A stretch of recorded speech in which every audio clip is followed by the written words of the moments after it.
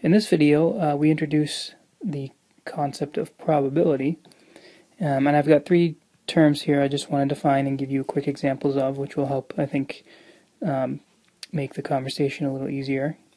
And then an important principle that comes up a lot in probability, and then an example here.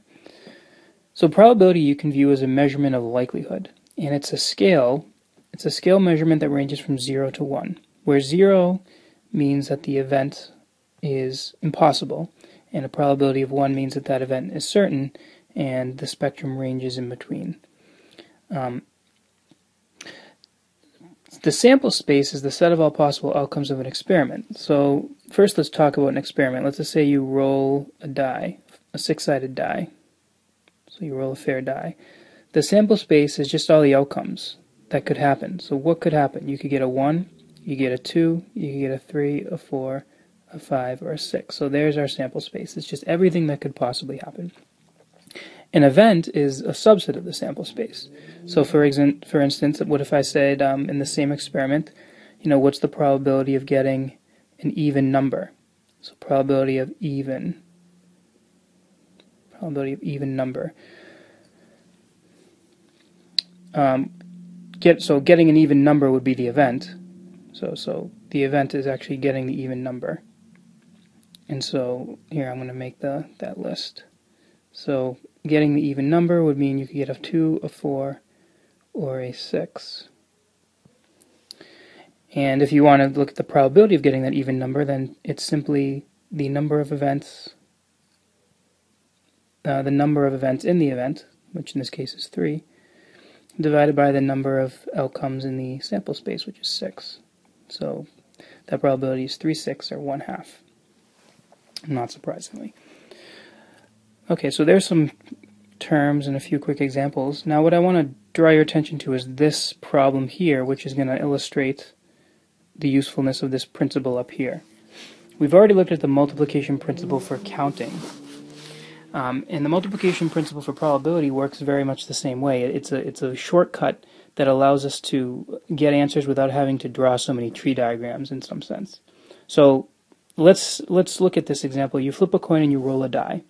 What's the probability of getting a head and an even number?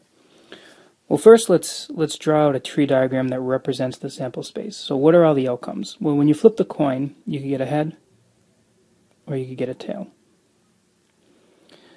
At that point, once you roll the die, you could get a head, and then you could get a 1, a 2, a 3, a 4,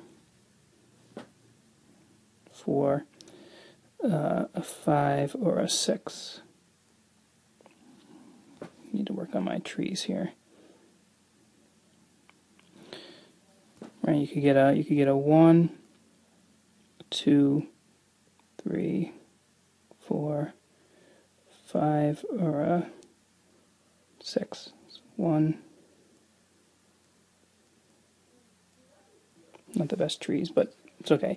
Same with the tail. You could get, after you flip the coin and get a tail, you could get a 1, a 2, 3, 4, 5, or 6.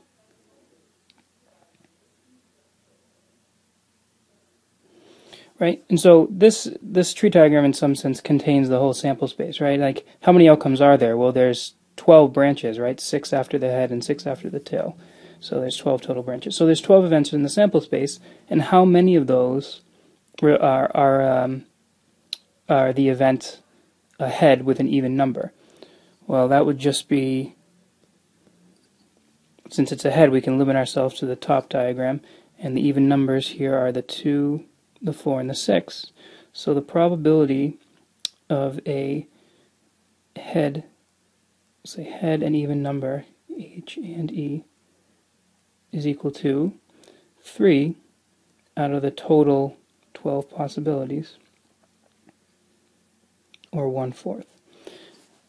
Now what the multiplication principle of probability tells us is that we don't have to do these tree diagrams. What we can do is instead say, well, the probability of getting a head,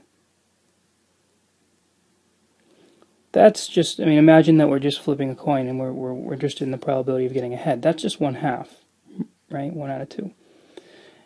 And the probability if you just think about rolling the die, the probability of getting an even number, well, that's just 3 out of 6, right? There's 3 even numbers out of the 6. And so if you want to know the probability of getting a head and an even number, and by the way, this symbol here, this upside down U, is often referred to as and, so I could have put an upside down U here. I'm going to note that up here. This stands for and. So the probability of a head and an even number is just the probability of head, which is 1/2, times the probability of getting an even number, which is 3/6. And we see that when you do that multiplication, you get 3 out of 12, or 1/4, which is what we got above. And so that's a very important principle when you think about it, because it means we don't have to do these tree diagrams.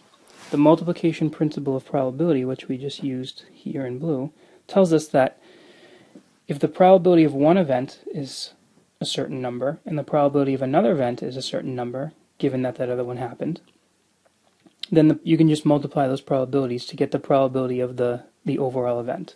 So in sort of technical terms, we're going to write that, let's suppose that the probability of an event A is equal to some value, just say P with a little 1 here, and the probability of an event B is equal to another value, and I'm going to put kind of in parentheses here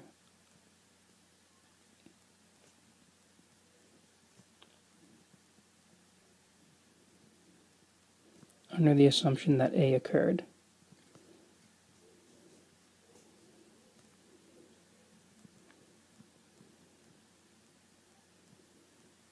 Okay, so probability of the event A is P1, the probability of the event B is P2, under the assumption that A had already occurred.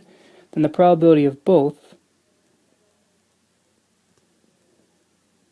the probability of them both happening, is just the multiplication of those two probabilities. Now there's a little nuance we'll talk about later on that explains why I wrote this under the assumption that A occurred. Sometimes that assumption is not even necessary. For instance, in this case, regardless of what happened on the head, right, when you flip a coin and get a head or a tail, that has no effect on what happens when you roll the die, right? These are two different objects. They're not going to affect each other. There are certain cases where they do affect each other, and that's why I had to write under the assumption that A occurred, because the multiplication principle still works in those situations. So in any event, keep this principle in mind. We'll be using it, and I'll be referring to it later on. But this is just an introductory video on probability.